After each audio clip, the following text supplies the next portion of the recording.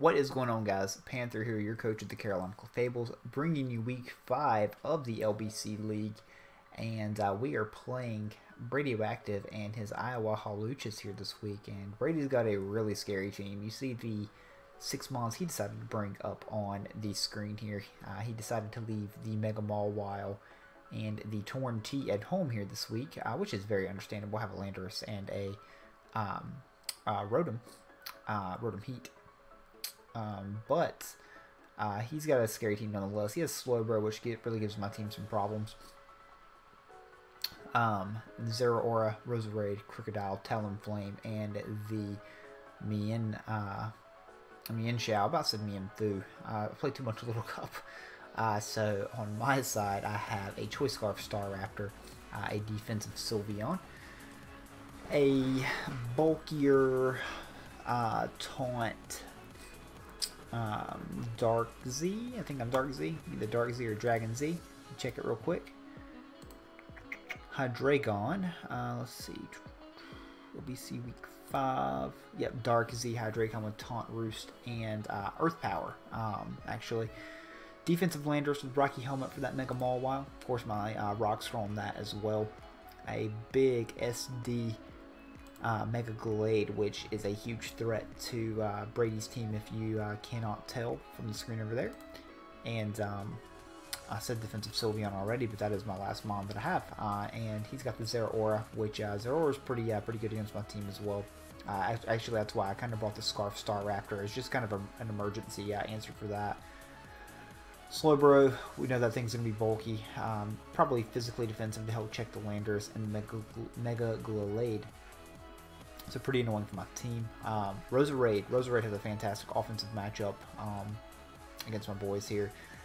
So I've got to figure out a way to take care of that thing. I have Hydreigon for it, but of course that thing gets access to Dazzling Gleam. And me and my team prep server have actually been talking a lot about that before the battle, how I need to scout for that. So we'll have to see if that actually pans out here in the battle. He has a Crocodile, which is probably going to be bulkier to help check the Landorus as well. Get his rocks up. That's his rocker. Talonflame's probably going to be just the SD set. It's a good win con for him, especially with the 6 that I brought. I didn't bring the Rhydon, so a bit unfortunate. And the Mienshao is probably like a Choice Scarf user, if I had to guess, because it's a Scarfer that outpaces all of my potential Scarfers. So let's go ahead and jump into it. Don't want to waste any more of your time here. So he's got a couple of different leads he could go with on his team. He could lead with the Scarf Mienshao, Crocodile, just get up his rocks, or like Roserade, spike up. So I felt like Staraptor gave me the best lead out of all of those. If he leaves with Mienshao, I can make the switch out into the Sylveon and Scout. But he does leave with the Crook. Obviously, if this thing's Scarf, I can outspeed it with that. But this reveals that he is more defensive, so I'm just going to go ahead and U-turn out and get some momentum here. Go into my Landorus in case he wants to knock off or something like that. Go ahead and get the Intimidate off on him, as he's just going to Stealth Rock up here at this point in the match. So so he's got his rocks up, and I actually did bring Defog on Rotom, so I'll have to see if we get the opportunity to do that. I'm going to go ahead and rock up here because he has no hazard removal, and that's pretty obvious to go for that play. Is just go ahead and throw your rocks up. He has a Talonflame. We don't want no part of that, so yeah, I've got a pretty safe switch in Hydreigon. I think the Ice Beam's pretty obvious though, so I actually decided to go out into Sylveon to scout and see what he wants to do. As he goes for the Blizzard, that's pretty scary because yeah, that's Blizzard. So I think it's pretty unlikely that he's going to go for it again here on this turn. As I'm going to go into my Hydreigon, I want to see if he wants to throw off a Toxic on Sylveon, or if he wants to go for like Psyshock or what. He actually goes out into the Roserade here. And I get greedy. I get very greedy because I have the opportunity to knock this thing out with Dark Z, and don't even attempt to scout for this Dazzling Gleam. I make one of the worst plays I think I've ever made, and I stay in and lose my Hydreigon, which immediately makes that Slowbro that much more of a threat. So already playing from the back here. Now I can bring out Staraptor, and there is no reason for me to not click Brave Bird. His flying resist is Zeraora, so I'm just going to go ahead and click that. that young brave bird. I don't have a great switch into this. I want to get rid of it. I'm not comfortable leaving that thing alive, and I'm not going to try to over predict against it, and it pays off there for us because we're able to kill the Roserade there. So he's going to go out into his Slowbro now on this turn, and Sylveon still can take this thing on pretty effectively. Hyper Voice is still doing a lot to it, so he's going to throw off the big Blizzard here, and he connects. So I like the heat. I like the heat from Brady, not going to lie.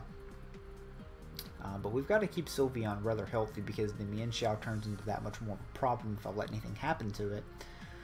But I can afford at this point just to stay in, throw off a big Hyper Voice, and see what happens. So I'm going to do that. We take it down to a little bit under half. He actually misses the Toxic there, which would have been very big to have on my Sylveon. Now I do have the Heal Bell. I am just mono Hyper Voice with Heal Bell, Wish, and Protect. Because I felt like Sylveon could just pass around on his team.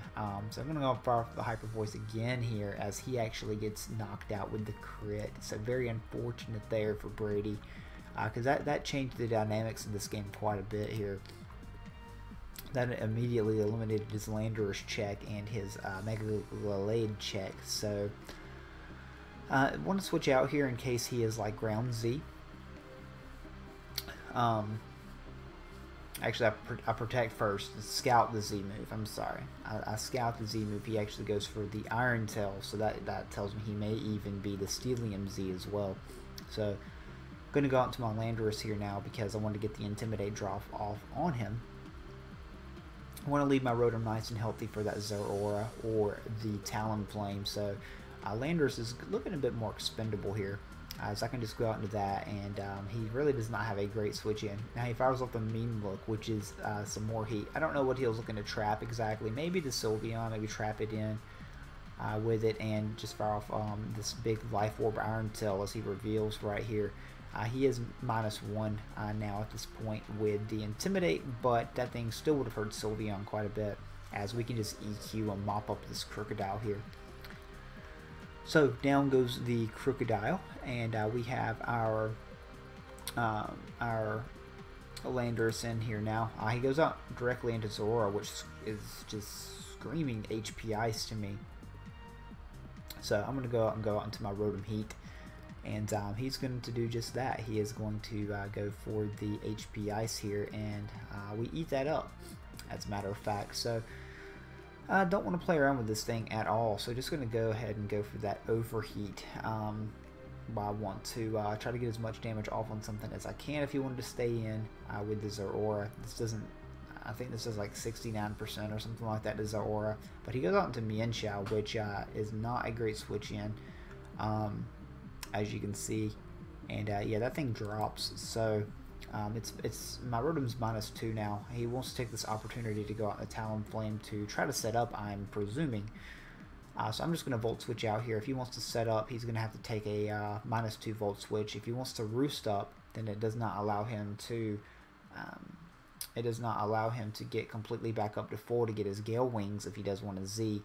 So going to be able to do that. We're going to be able to switch out here now and go into Landorus and get the nice -1 off on it.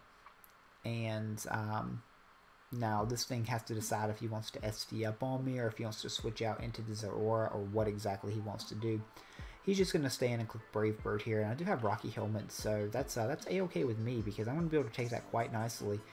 Hit him with the Rocky Helmet, and then actually go for the Stone Edge, and we do not miss. We do connect, and that's going to be more than enough to knock out this Talonflame, as he is down to his last Mon in the Zeraora now.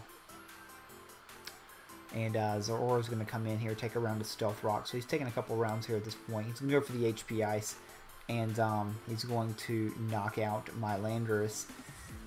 Now, the last thing I'm actually thinking of is the Choice Scarf here at this point. So I'm going to go out into my Staraptor to pick this thing off, actually. You know, if it's Z, he's going to knock out my Gallade. Same thing if he's like 5 Titanium Z for my Rotom. So I go out into Staraptor thinking I would surely kill this. I did kill it with Double Edge, but he's actually Scarf HPI, so he does pick up another kill, and it does cost me a point of differential here. But that just confirms now that I can go out into the Glade and just click the close combat, because that kills a whole pack of Zororas at the range that it's at. So he's going to go for the Scarfed HP Ice, and that does pretty much nothing to Big Glade. And Glade's going to just fire off that close combat and wrap this one up. So Haxy game here, to say the least. We got very fortunate here on my part.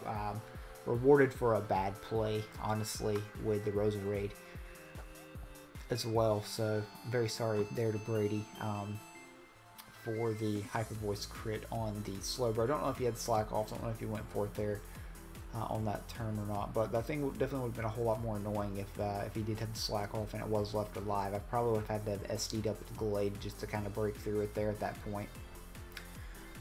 But nonetheless, good game to you, Brady, and yeah, maybe we'll get the opportunity to meet again if we both make playoffs. So I am 4-1 now. We play Moxie next week. We have 3 games left here in the LBC before playoffs begin, so hopefully we're able to finish strong.